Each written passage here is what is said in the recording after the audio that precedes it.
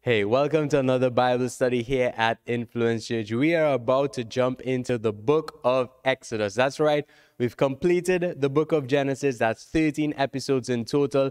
And if you missed any of those previous studies, what you can do is you can go to our YouTube channel. You can click onto the videos tab and you can rewatch any of our previous studies. We've completed the book of Genesis. Previous to that, we completed the book of Revelation. We completed the book of Wisdom, which is the book of Proverbs. And we've completed a lot more studies. So if you've missed any of it, like I said, YouTube, click the subscribe button, click the share button if you have not done it as yet. So let's jump into the book of Exodus. Grab your Bible so you can follow along, and I want you to grab a notepad as well so that you can take some notes. So let's switch over to our presentation for today, and the title of the study for today is the book of Exodus, and today's study is going to be an introduction into the book of Exodus. So it's going to be on the background of the book of Exodus, the audience in whom it was written to, an outline of the book of Exodus, and we're also going to jump into the first couple chapters of the book of Exodus. So a lot of important information coming your way. I hope you're ready. Let's jump into it this evening. Background. Who wrote the book of Exodus? If you're saying Moses, you're correct, because Moses, as we know, is the author of the Torah, also known as the Septuagint, which is the first 5 books of the Bible: Genesis, Exodus, Leviticus, Numbers, and Deuteronomy. So the author of this book is Moses.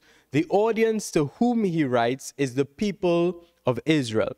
The approximated date in which the book of Exodus is believed to be written is around 1450 to 1410 BC.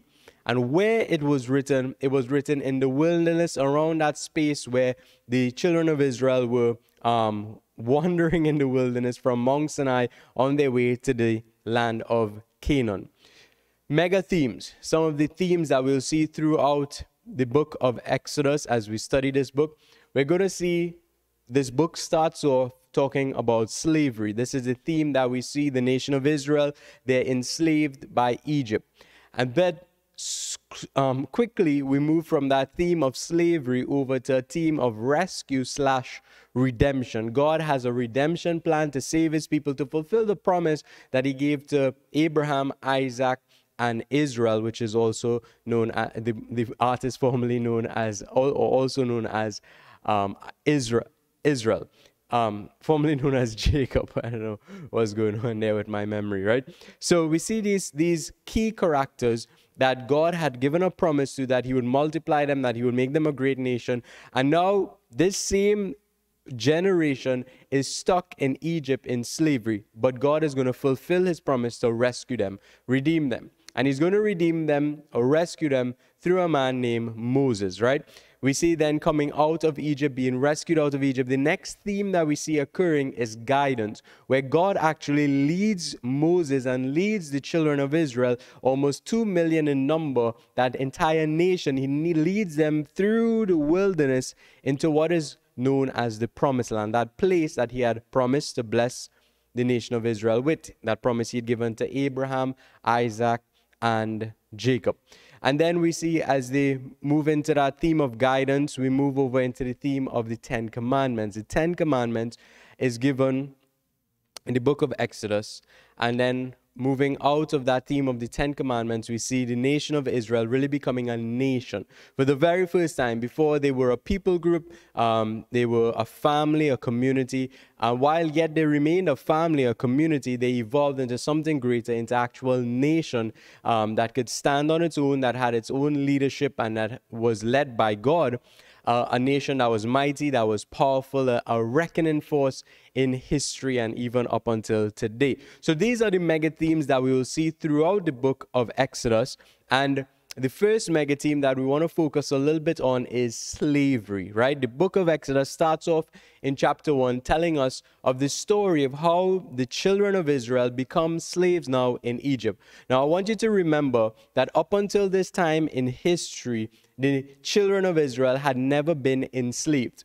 After this, we would read oftentimes of them ending up in slavery, and this is the first instance that they have ended up in captivity. But before this, they were never in captivity. They were free people, they were wealthy people, they were prosperous people. Abraham, Isaac, and Jacob. Now Jacob, as we know, he had 12 sons, the second to last son being Joseph, who was the firstborn of Rachel, and he became the governor of Egypt. There was a great famine in the land, and because of that famine, the children of Israel moved to Egypt to survive the famine. Joseph granted them favor in the eyes of Pharaoh, and they were able to settle right on the outskirts of Egypt and live there. And the Bible tells us that in total, 70 persons from the household of Jacob moved to Egypt, right? This is excluding Joseph because he was already living in Egypt. So 70 persons in total. Now we can see this theme of them becoming a nation because in the beginning of the book of Exodus, they are 70. By the end of the book of Exodus, when they are leaving Egypt, they are actually close to 2 million in number, right? So they settle on the outside of Egypt. Joseph dies, and that entire generation dies. All his brothers, his father, they all pass away. And there's a new generation coming up. They are being fruitful. They are multiplying. They are growing in number. But the king, or the Pharaoh of Egypt, also dies. And this new king who takes over reign in Egypt, he does not know Joseph nor his family. He doesn't know the history behind why they are there. He does not know the favor that was granted to them. He doesn't know anything about them, and he sees them as a threat. Because they are growing in number, because they are multiplying, he sees them as a threat because they are a strong people, and they are a people that are numerous, right? And that's what he sees. He sees numbers, and he sees, okay, this is intimidating. These people can possibly maybe overthrow the Egyptians and take over their land instead, the land of Egypt. So from fear, right, Egypt decides to fight against Israel. There was a war that happened, and during that time of war, Egypt joins forces with the enemies of Israel, and they take Israel captivity under them. And this is where now Israel, the nation of Israel, the children of Israel, become enslaved. And when they are enslaved, the Bible tells us that the Egyptians were extremely cruel towards them. They set taskmasters over them to afflict them.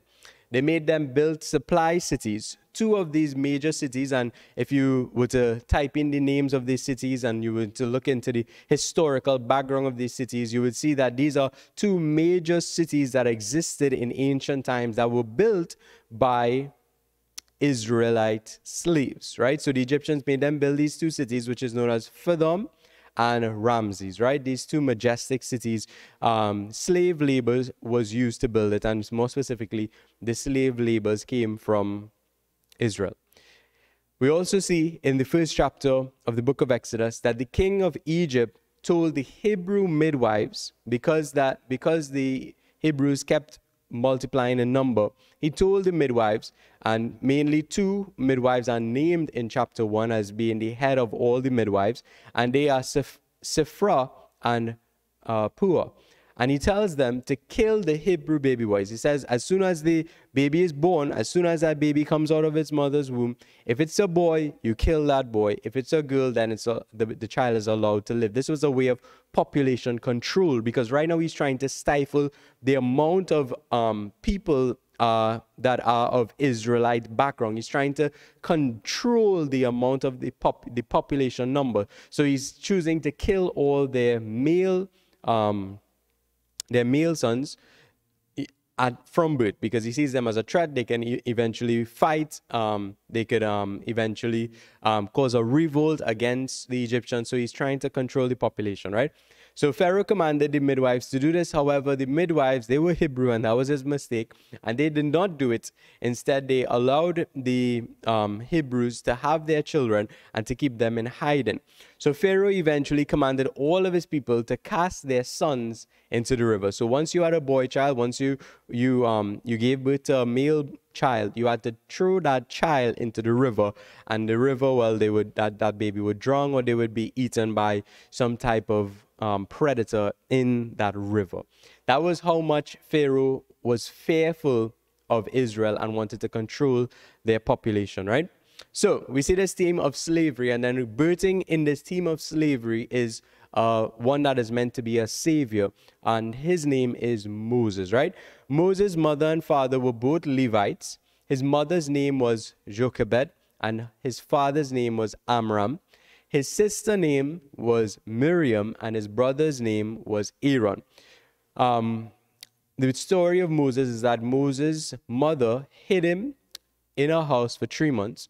And after a certain period of time, she could no longer hide the baby. So what she did is she took an ark of bush rushes, asphalt, and pitch, and she laid him in the river banks, right? So she laid him inside this basket that she created with bulrush, asphalt, and pitch, and she laid him in the river, and she hoped that something miraculous would happen.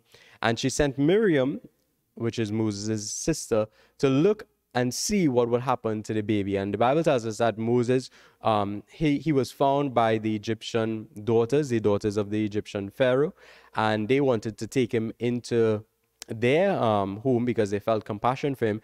Miriam, the sister of Moses, sees this happening, and she tells the Egyptian daughters that she could find a maid to take care of the baby. And they say, okay, carry the baby, let him be nursed, and when he's a little bit older, then bring back the baby, and they will care for him. So Moses grows up in the palace of Pharaoh, right? So he is Hebrew, but he grows up in the palace of Pharaoh. And the Bible tells us that he grows in the palace of Pharaoh. He becomes well learned in all their trades and in all that their knowledge and in all their gods and all their teachings. However, something happened, and this is found in chapter 2, where Moses now sees an Egyptian beating a Hebrew slave, and out of compassion and out of a heart of wanting to protect his Hebrew brother, and out of that space of seeing his Hebrew brother in suffering and pain, Moses steps in and he kills the Egyptian instead. When he kills this Egyptian, he takes his body and he hides the body in the sand.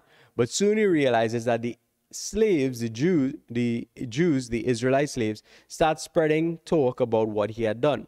And because of this, he quickly understands that Pharaoh is going to find out that he killed an Egyptian. As a matter of fact, the word does get back to Pharaoh that Moses killed an Egyptian. So Moses fled.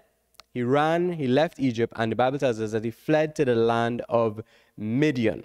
Now, when he arrived at the land of Midian, he met the daughters of the priest of Midian, and the priest of Midian had 7 daughters. Now, these 7 daughters were at a well at that point in time when Moses meets them. They were gathering water to feed their animals, and some shepherd men came by, and they were taunting the women and running them from the well, trying to take control of the well for their personal use. Moses steps in and defends these daughters, the 7 daughters, and actually helps them to feed the animals. And because of that, he gains favor by their father, who is the priest of Midian. And their father, the 7 daughters, the priest of Midian, that man becomes Moses' father-in-law. So Moses' father-in-law, his name is Jethro, and Moses takes his wife, his wife's name is Zipporah, which is one of Jethro's 7 daughters, right? And as Moses lives in the land of Midian, he has 2 sons whose names are Gershom and Eleazar, right? Biblically, there are no other children recorded as children of Moses, nor is there any other wife recorded as a wife of Moses, right? So in Midian, while he's there, that's where he marries and has a wife, and he has 2 children. From here now is where we would move now into where God calls Moses to be this savior and this deliverer of the people of Israel. So the first theme that we covered today is the theme of slavery. And in our next study, before we jump into the theme of redemption and rescue, we're going to actually study the names of God, because in chapter 3, we find God speaking to Moses through a burning bush. And this is where we get this famous line where Moses says, God, who do I say to the people has sent me? And God says, tell them, I am has sent you. And this I am has been translated to the name of God and has been a topic of much controversy. So in our next study, we're going to be talking about the names of God, more specifically that name I am, and what is it? What is the actual meaning of that name? And is that actually the name of God? Do we know the name of God? What is the name of God? So that's going to be an interesting topic that we're going to tackle in our next study. So that brings us to the end of this first study, an introduction into the book of Exodus, some mega themes being seen here, some very important background information into the book of Exodus, as well as the author, Moses. Moses is not just the author, but he's also one of the central figures that we will see throughout the book of Exodus. He's the main character in the book of Exodus. We moved from Joseph being the last main character in Genesis now to Moses, who's going to be the main character that we see for the majority of the book of Exodus, right? So this brings us to the end of our study. If you have any questions, any comments, you can leave it in the comment section. You can message me directly. If you have any criticism as well, I would love to hear your feedback and we can have a discussion.